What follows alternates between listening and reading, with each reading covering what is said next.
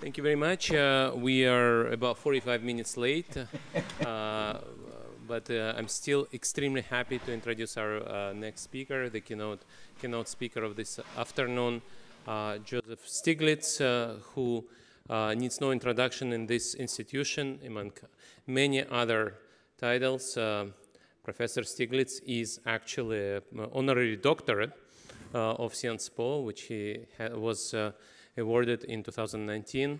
His career, during his career, has done many important things.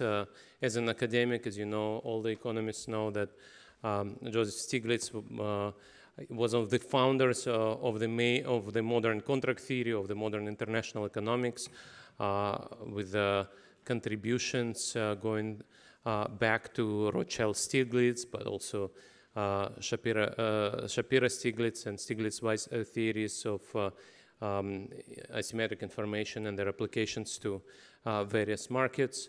Joe Stiglitz got his PhD from MIT in '67. Then he worked in Yale as a professor of economics. He worked in Yale, Stanford, Oxford, Princeton, and since several decades, he's a professor of economics in Columbia. In the last more than 20 years, university professor at Columbia. In 2001, he was awarded Nobel Prize in economics together with Michael Spence and George Akerlof as one of the founders of theory of asymmetric information. Since then, he's also worked on many other issues, including the role of globalization, inequality. In many ways, his work, as you know, has been before the economic consensus arrived there. Already in 2002, Joe Stiglitz published a book called Globalization and Its Discontents. At that point, globalization was viewed as a good force for good. Many people, and myself included, still believe that globalization produced a lot of good things, but then the question is about the discontents, many of which have created very important social and political effects that brought us to many crises later on, and these were already discussed in that book. Later on, Joe has worked on issues like inequality and importance of post-crisis European austerity, which he called, I think, Suicide Act, which did contribute to the rise of populism in this continent, as you know. What I've just said, what just described, has been, of course, more than one academic career, but Joe has also done his share in public service. He was a member and a chair of Council of Economic Advisors in the 1990s during presidency of Bill Clinton. He worked as a chief economist and senior vice president in the World Bank. And he's also served, as already has been mentioned many times, together with Jean-Paul Fitoussi and Amartya Sen, as a co-chair of the very important commission that was discussed in the previous sessions, Commission for the Measurement. Later on, when this commission was established in 2008 and published its report in 2010, later on, Joe has written a book about this. But generally, that created a completely new environment in which we go now beyond GDP, and not just as academic economists, but as Martin Durand just described, at OECD and many OECD member countries at the national level. Without further ado, let me give floor to Joe, who will give a talk, and I'm not sure if we will have time for questions given how late we are, but at least let me welcome Joe to give his remarks. Well, thank you, Sergeï.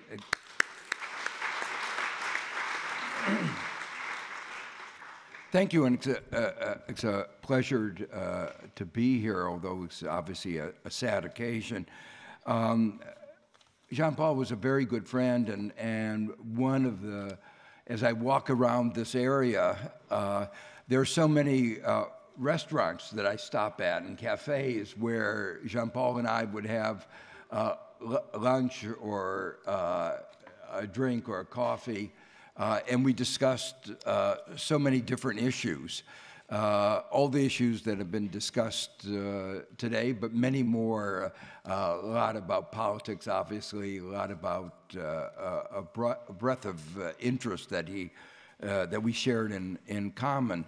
So as I walk around this area, I constantly hear his voice and see his face as we've seen it in the videos that have brought him very much to life. We were also very much, you might say, comrades in arms. I think both Jean Paul and I entered economics with not just an academic interest. We did, we were both serious about understanding the world, understanding how the economic system worked. But I think we both wanted to change it. We both realized that there were some, you might say, flaws. Some of those flaws became more and more apparent, and more apparent in some countries, like my own, than in others. But we didn't like the way things were. So there were so many issues in which we worked together in one way or another, and some of them, obviously, in his home turf in Europe, trying to redefine the rules of Europe, the Growth and Stability Pact, the 2% inflation target. We worked together to try to change that. But there were many other topics after the 2011 Tunisian uprising. Jean-Paul and I tried to get to help Tunisia and to try to get funds for Tunisia, to try to work with the new government to try to create a democratic framework. Not sure we succeeded, but at least we never gave up hope. And so these were just a few of the areas that we worked on together. I suppose one of the real signs of being close to each other is his willingness to share his office with me.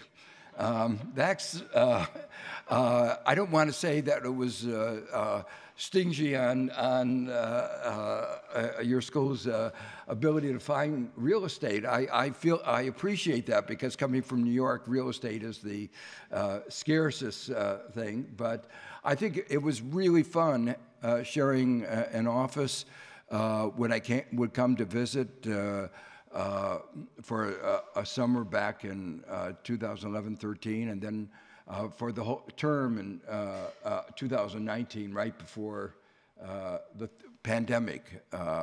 And it really made it so nice, because we could then talk all the time about a huge range of issues.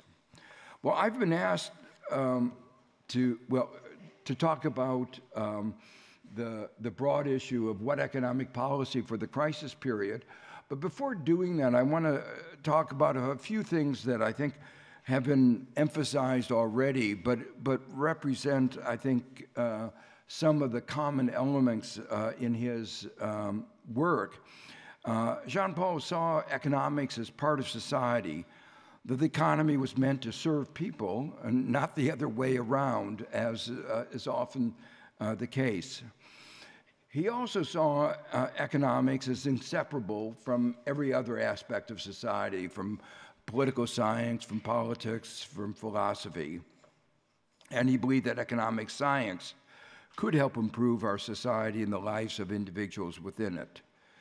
And he worked really tirelessly, as we've heard all day today, to accomplish those goals at all levels, as a theorist, as a practitioner, as an activist. And he brought commitment, genius, engagement, and thoughtfulness to every aspect of this agenda. The one area that we were most engaged in together was what Martine talked about before, the measurement of economic performance and social progress. And I think it's interesting, he chose the name of the commission, and the economic performance is what you'd expect out of an economist. But he also talked about social progress, to emphasize that his concern was the evolution of society and that the benefits, how we were changing as a society. And as Martine mentioned, it was an extraordinarily difficult process, especially the second stage, but also the first stage when we were under Sarkozy. I should mention that one of the reasons that, I discussed, what about working with Sarkozy too? And he pointed, there was another reason, which is the kind of agenda that we were talking about, measurement of the effects on inequality or on the environment, are what you expect out of anybody from the left. But getting Sarkozy to support this agenda made it more credible, meant that we could get on board people like Merkel and people from across the OECD. Less successful than we might have hoped, but still we did it. And that highlights one aspect of Jean-Paul's work. He really wanted things to get done. And so this was a case where he thought the best way of getting an understanding that we had to go beyond GDP was to persuade Sarkozy that this was important, and he succeeded in doing this. And that provided greater political momentum to our entire project. Something that you've heard over and over again today is if you measure the wrong thing, you will do the wrong thing. And if you don't measure something, there is the risk that you will ignore it. There's a famous story of President Reagan approached, inequality started to increase very dramatically under President Reagan's presidency. And so he thought the appropriate way to solve the problem of inequality in America was stop collecting the data. And so that was his solution. And of course, now that we recognize how important it is, the real issue is, can we get better data and more closely trace what is going on? Better measurements can guide better policies. The Commission drew attention to the measurement of equality, sustainability. We talked about insecurity, it's come up over and over again, subjective well-being. And I want to end with, on this note, a note of a little bit more optimism, maybe coming from a Midwest American. The glass is maybe a third full rather than 2/3 empty. The fact is that countries like Australia, Canada, are pursuing this agenda and measurement all over Latin America. And what's really striking is it's the ministries of finance in Australia and in New Zealand who are pushing this. And for me, that's a big deal because it means that it's beginning to get into the policy framework. They're seeing this as a way of assessing how well things are they're succeeding in using their funds, scarce funds, in a good way. And there are other countries, new countries, Scotland, who have also been pioneering in this work. The title that I was asked to talk about, and I'm going to have to talk a little faster, but I can't compete with Philippe on the speed, even if I tried. The world faces multiple crises: a climate, inequality, pandemic, and now Russia's aggression in Ukraine, the inflation crisis. all these coming on the heels of a global financial crisis, all of these are questioning the efficiency and stability of the market economy. And I'm going to come back to that and the overall economic philosophy of Jean-Paul. But there are several looming crises. The inflation talked about leading to a global slowdown. There are AI and related changes to technology, some discussion about exactly how much inequality at a global level it will result, but I am very worried. But all of this, and this is, Jean-Paul saw things from a very systemic point of view of all of our society. This is having very big effects on our politics. And we see that in the United States. We celebrate when we get a little over 50%. In Brazil, we celebrate that Lula won with a little over 50%. But we have to remember that the other side got 49%.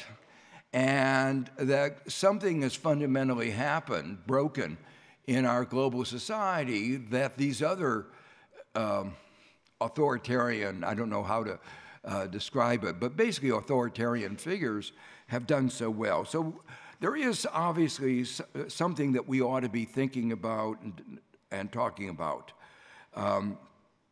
Jean-Paul was intensely aware that the standard equilibrium models, 19th century models focusing on the economy being in a somehow stasis and a balance, really weren't up to the task of analyzing these crises and let alone answering the question of how do we respond to these crises.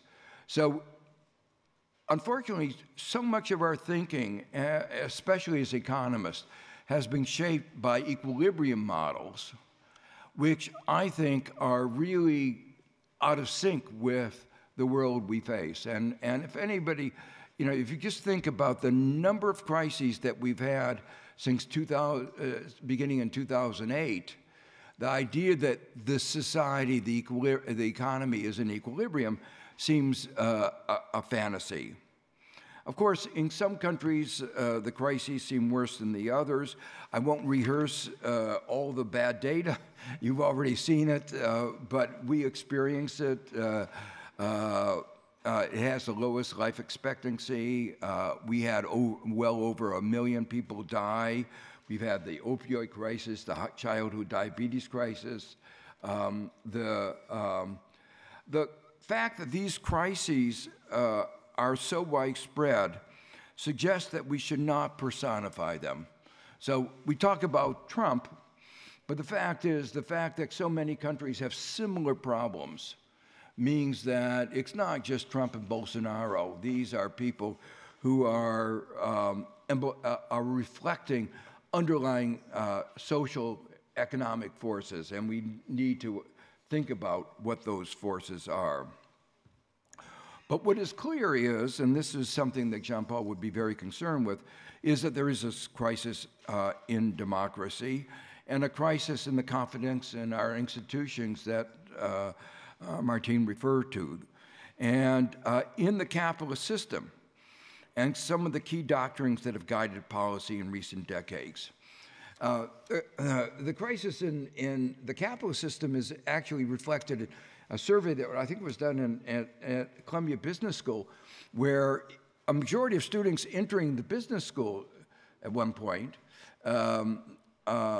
if you're entering business, you sort of think that you should have confidence in the market economy, but they had, a majority of them did not have confidence.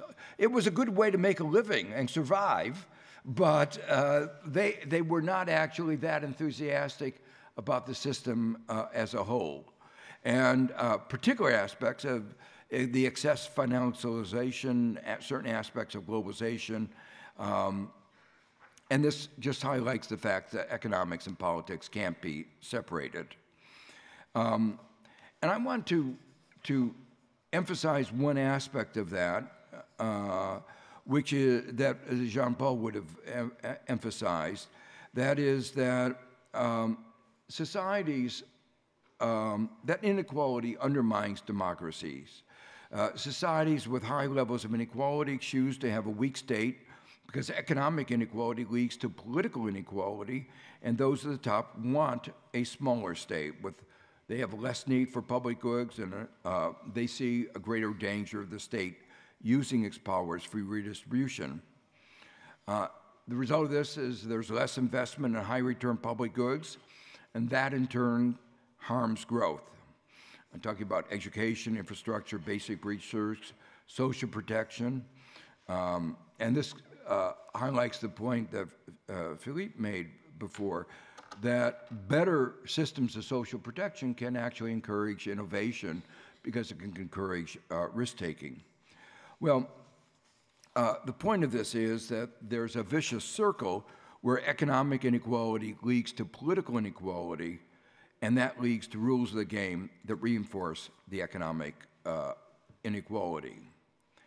So all of this, what I've just said, in many ways has been a shock to the doctrines that have dominated economic thinking and taught everywhere, so not just, but in almost all economics departments, that are sometimes called neoliberalism. It was a dominant doctrine for 40 years. It claimed that a framework that was basically based on markets, market fundamentalism, although had a lot of ideology mixed in, so I don't want to blame economic theory too much. But it believed that trickle-down economics would ensure that all would benefit. There were many elements of that doctrine that I won't have time to talk about, but and many inconsistencies. The fact, as an example, the financial sector said, leave it to the market, don't have government interfere, until the market led to a crisis where we had the biggest bailout in the history of mankind. When I was, I was on discussion at the financial crisis occurred just as Obama was running for the president. It wasn't clear who was going to win, and there was they wanted to make sure that the proposal had bipartisan support, so they got a large group of people together on a phone conference, Obama did, and said, this is from the Democrat side, what was the response to the $700 billion bailout of the banks? And most of the people on the phone call were bankers, not surprisingly. And the main question they raised was, why only $700 billion? And the answer was, don't worry, there's more if you want it. So, and there was more. So this set of ideas, which Jean-Paul crusaded on throughout his life against, that experiment is over. The growth after World War II and the last three is much higher in the 3 decades after World War II than in the last 3 decades, both in Europe and the United States. And contrary to the idea of trickle-down economics, the U.S. bottom has seen little increase in its income over the last third of a century. That line at the bottom is the average income of the bottom 90%. It hasn't changed at all. You can see the dotted line is the average income of the top 1%, and you don't need a microscope to see that that's gone up. The bottom, you do have to see a microscope to see what's happened. And just so you could understand some of the discontent in the United States, this is the this is the real wage adjusted for inflation of those at the bottom of the U.S. wage distribution. And there has been no increase in the real wage over 65 years. So if you wonder why there might be some unhappiness in our labor markets, it should be pretty obvious.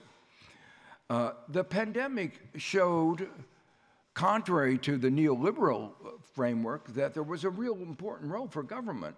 If you ask the question, where would we be without the mRNA vaccines, without the distribution, without the government response in the economy, it is pretty clear that without a strong government response, it would have been a disaster.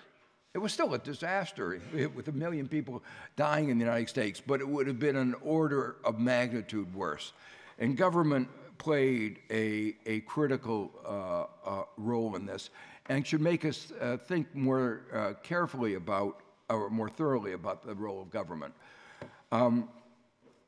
I have prepared a whole set of slides on what was wrong with the neoliberal model, but I'm not going to go over those, except to say an important point which really echoes what has been said repeatedly today, and particularly by Philippe and by Ned, that there are alternative models to that neoliberal model, innovative economy, a flourishing economy. I talk about it in terms of my book, progressive capitalism, that these all involve markets, but they involve a very different kind of market than just the neoliberal kind of economy. And they reflect Jean-Paul's commitment that we have to look at things not just in terms of GDP, but in terms of a whole set of other aspects, whether it's the enabling of individuals to flourish, to realize their potential, a sense of security, reduction in deprivations, sustainable economy. All of these are important aspects. So there is an alternative to the neoliberal model, and that is something that I think Jean-Paul strongly pushed to the creation of that alternative. Well, I want to spend the last few minutes talking very quickly about how Jean-Paul would be talking about the inflation crisis that we're facing right now. And some of these are ideas that he talked about before he died, and some of these are my interpretation of how he would respond with the new data that has come in. So let me begin by just saying the important thing. You begin with a diagnosis of what the problem is. And contrary to what most central banks seem to be acting as if they believe, and a few economists' rhetoric, inflation today is not caused by excess of aggregate demand, but by pandemic and war supply-side interruptions and sectoral demand shifts. And you can see that across sectors, energy, food, automobiles, housing, and the excess pandemic support and high pandemic savings is now only gradually being spent down. And in the US is being spent disproportionately on traded goods, which have a low multiplier and are unrelated to the inflation. And some of the inflation is exacerbated by the increase in and the exercise of market power. And just to show you this, we did a calculation of the real aggregate demand in the economy. Add up conventional, this is really just elementary economics and economics 101. You add up real consumption, investment, government expenditures, and net trade. This is for the US, but I think there's similar data for Europe. And what you see there, and then we used CBO's current estimate, or most recent estimate, of what the economy's potential output in each quarter. And we've done this in various ways to confirm this. And what you see is consistently the aggregate demand, the actual GDP is that reflects the aggregate demand where the economy was. The aggregate demand was substantially below potential supply. So it was not aggregate demand that was driving this inflation. And everybody sort of knows that. You see it in the inflation in oil and food. It seeps into the rest of the economy, but the real source is these sectoral areas.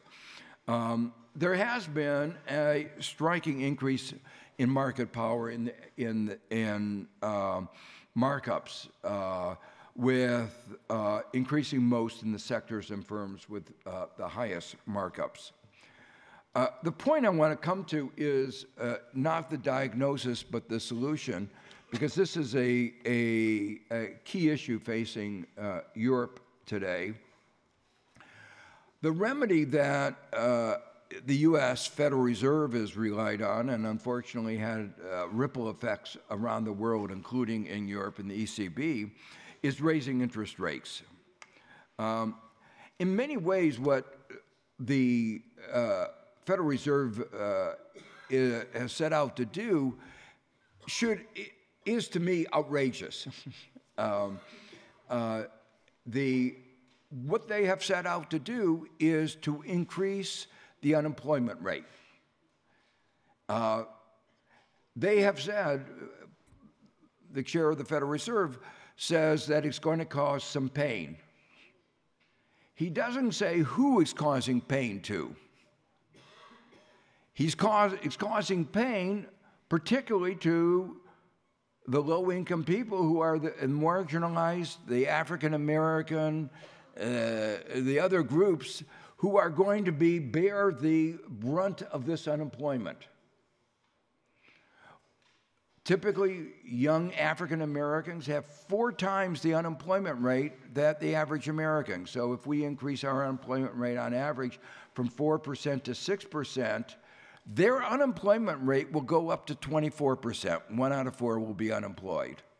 Why would the Federal Reserve set that out as its aspiration of what it wants to do? Meanwhile, it wants to slow down wages, which real wages in the United States have been falling, absolutely. And what does a lower real wage mean? I showed you in that previous chart what's happening to markups. If you looked at profits, it's the same thing. The Federal Reserve is deliberately setting out to increase the profits of our corporations and increase the suffering of those at the bottom. Why should that be viewed as good public policy or even acceptable public policy? But that is what it's setting out to do. And what is particularly outrageous is that the benefit from this is very little. It is not, you know, I'll ask a rhetorical question if there were students here. I would say, is it likely that raising the interest rate is going to lead to more oil? It will persuade Putin to deliver, or MSB to deliver more oil?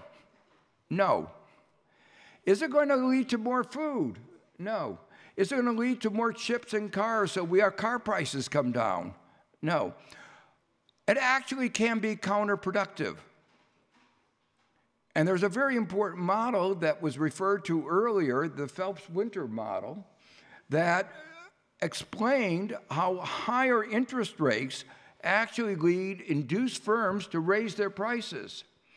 Higher interest rates make it more difficult for firms to respond to the supply bottlenecks, making the investments that we need to alleviate the supply bottlenecks.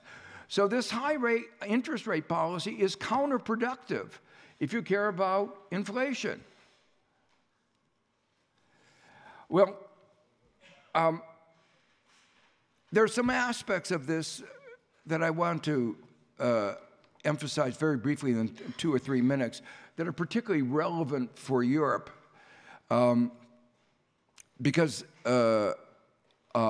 there has been a ideological, I think, predisposition to rely on a very flawed framework for pricing of electricity, which has contributed a great deal to the inflation, and a ideological aversion to imposing windfall profits taxes. Now, when you go to war, and Europe, I mean, the West should view itself as at war with Russia. When you go to war, normal economics doesn't work. And no country ever went to war without changing some of the rules of economics. And the reason should be obvious. If prices are temporarily high, say of oil, if they're high in the long run, we expect demand and supply responses to help us adapt to the new situation. But if prices are temporarily high because the war, and we hope the war will be over in 6 months, a year, we don't know, but it's inevitably a temporary situation, because even if the war is not over, we will learn how to respond. But in the short run, a firm is not going to go drilling for oil, recognizing that in the long run, climate change means the price of oil is going to come down. In fact, it's even so short term, with the remarkable thing is fracking in the United States has not gone up. And fracking for oil is a 3-4 year payback. So if you thought oil price was going to be high for 4 years, you would have increased the production. There is no supply response. You're not going to install new insulation in your house if you think it's going to last for just 1 or 2 years. So in an economy in which there is not the supply response, what is the main consequence of an increase in price? Redistributive. So you impose a high cost on your society in terms of redistribution with no benefits in allocation. It's actually worse than that. There are very negative effects on allocation, because what happens? You raise the cost of energy, of electricity, and small businesses go out of business, not because they're fundamentally inefficient, but because they can't manage in the short run the price of electricity. So you're destroying good firms. So there are two consequences of this, two implications of this. First, you ought to be having a windfall profits tax. The oil companies who are making huge amounts of oil, and oil traders and lots of other people who are making huge profits, didn't do anything to deserve it. These are really windfall profits tax. And a windfall profits tax won't discourage investment, won't discourage employment. It just takes some of their excess profits and makes them available for use for protecting the vulnerable. So that's the first thing you should do. But the second thing is and using, say, some of those funds to protect the vulnerable. But the second thing is the system of electricity pricing, which is based on the highest marginal cost, which is very good for day of time pricing under normal times, is a disaster for wartime. And actually, that system of regulation was used to manipulate the electricity price in California, so that not even advocates of deregulation in the United States believe that that kind of pricing actually works anywhere, even in normal times. But in abnormal times, and these are abnormal times, that system that says that electricity should be linked to the marginal cost, the highest marginal cost, has enormous allocative effects with very little, it has enormous distribution effects with very little allocative consequences. The example of that is most dramatic is the case of Norway, which is an energy exporter. It has a high level of hydroelectric, exporting oil and gas. The price of electricity has gone up 8-9-fold. Now, you can imagine the citizens of Norway are not very happy that what has gone on has just been a massive redistribution. And ironically, a lot of it is a redistribution to a government-owned enterprise. And the German insistence on adhering to so-called rules of the game so that there is a level playing field and no state aid has resulted in massive state aid in a hidden form in massive bailouts of some of their energy companies. So it is an intellectually incoherent framework. So let me just conclude.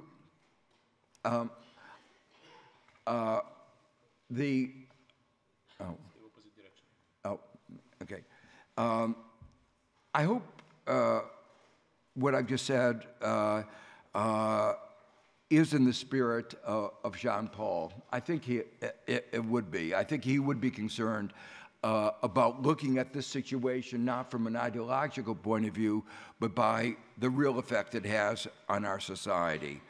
And he would recognize the insights of Keynesian analysis. He would see the economy from a holistic perspective. He would pay attention to the distributive consequences of the policy.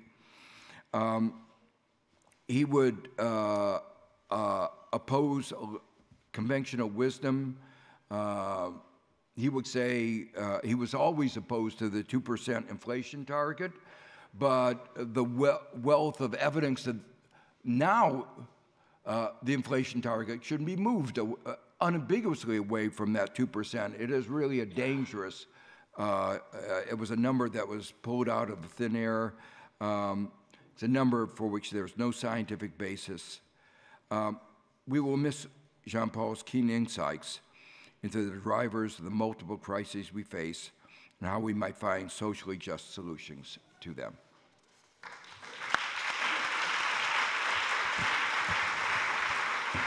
Thank you. Thank you very much, Joe. Thank you for the kind words about Jean-Paul and also for the very timely analysis. We are about 40 minutes behind schedule, so I think unless there is one big pressing question, no, people understand that we need to move to the next session. Thank you so much, Joe, and I'll invite Xavier and Lisa Fitoussi to conclude the conference. Thank you.